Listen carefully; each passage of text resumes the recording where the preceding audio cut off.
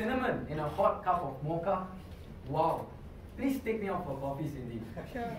Contest chair, judges, friends. What we all can learn from Cindy is that she used a personal story. Not being able to smell is something that is unique to her.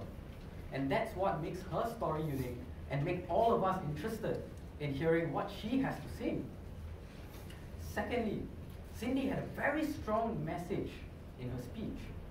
And that is to stop, pause for a moment, and simply savor every single moment in life. Because the world is too fast. We all are going in a rapid pace that we never simply stop to pause, think, and enjoy the present moment. By having such a strong message, she was able to inspire all of us.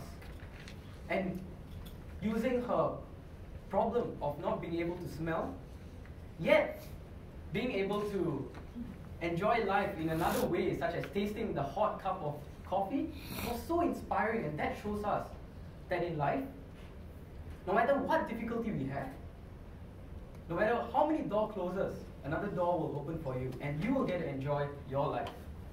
And thirdly, Cindy had excellent engagement with the audience. Right from the beginning, she asked a lot of questions to the audience, such as, at the beginning she asked, what sense do you think that is? Right from the moment, she engaged us. And as speakers, our whole purpose is to reduce the distance between the speaker at the stage and the audience as much as possible. And Cindy excelled in that. Now, Cindy, I have a few improvements for you to make your speech even more sweeter. Firstly, I felt that you could have used more pauses in your speech. You see, Cindy, you have a very crisp and smooth voice that took us through the entire journey of you from right at the beginning, telling us that you're not able to smell, and then going to India and being happy that you're safe in that moment. That was very inspiring. But if you had used a bit more pause at certain moments, like when you were talking about you being in the car in India, squeezed in the four-seater, you could have potentially said something like, I didn't have any space in the car. At that moment, I felt very unsafe.